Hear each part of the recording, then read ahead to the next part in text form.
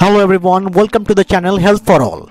And the latest news of the moment is newly discovered variant of COVID-19 is IHU, which has been detected in France recently. A new variant of COVID-19 has emerged in France. The newly discovered variant is named as IHU. The B.1.640.2 variant or IHU has been discovered by the academics at the Institute IHU Mediterranee Infection.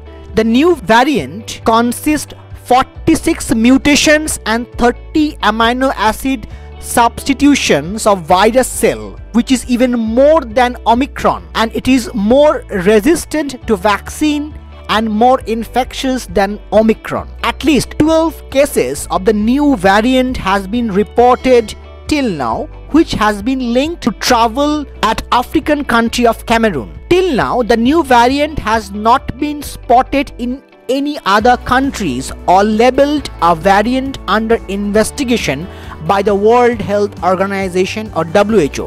What makes this variant more well known and dangerous is its ability to multiply because of the number of mutations it has been in relation to the original virus. If you think this video is helpful, share with others to create awareness, like the video and subscribe the channel. Take care.